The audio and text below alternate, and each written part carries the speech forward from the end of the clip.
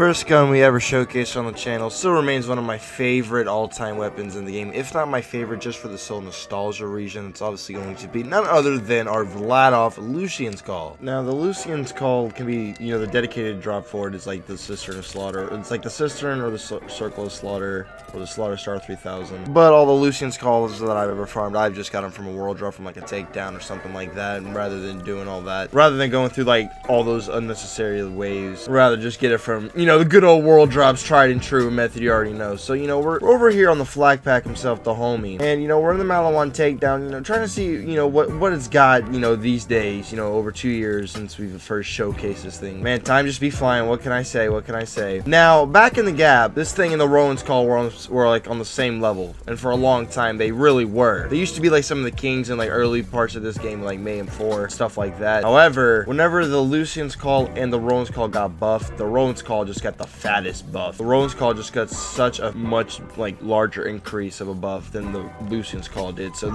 it obviously stood out, but for me personally, because I do just generally like this gun so much, I am going to see what it's capable of, and we're going to make this thing look good, baby. Come on down, Valkyries. Come meet your fate. Come meet my Lucian's Call, man.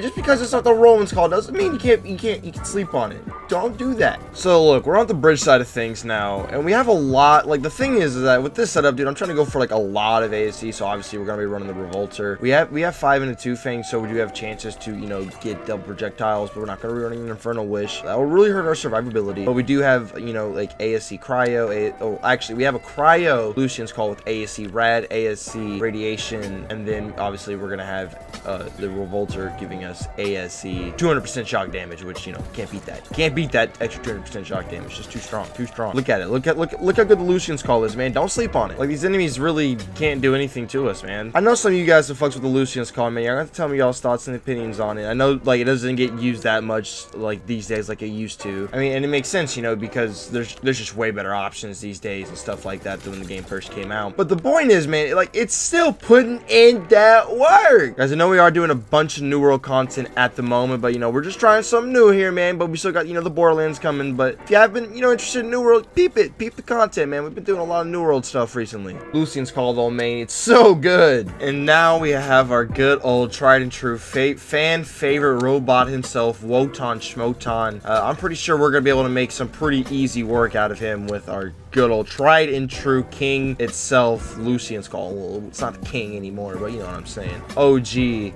Putting in that work. You just love to see some of the OG weapons still to this day just putting in that work, standing the test of time like nobody's business, man. Now, what Wotan is going to do is split thing, but that's okay because we're going to pop back into fade away. We're actually going to get rid of his top half first because, yeah, he just gets shredded. And now, we're just going to make light work of the bottom half because, people sleep on the Lucian's Call, and we're here to make sure that, like, people know, hey, man, it puts in the work still. On my flag people, y'all know what I'm talking about. Speaking of Lucian's Calls dropping, like, as world drops, here's my point. You know what I'm saying? Just, boom, drop right here in this takedown, in this video. We're getting the Guardian takedown now to see how it does against, I guess, fatter enemies. And we don't have an Incinerate ASC, which I guess is something important to note. So we're not gonna have like an elemental advantage on any of these enemies, which will be a little bit a bit of a downside, but that's okay, dude, because we have our tried and true homie himself, Radiation ASC next to Mags. What can I say, dude? Radiation still my favorite element in this game, dude. It's just so gosh darn good and so greasy.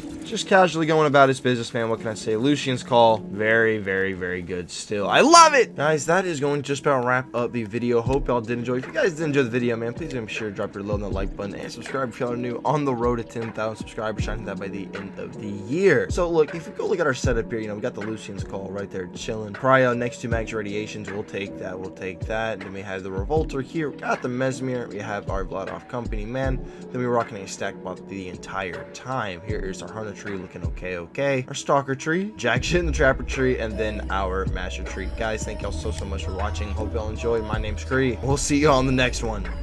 Peace out, everybody.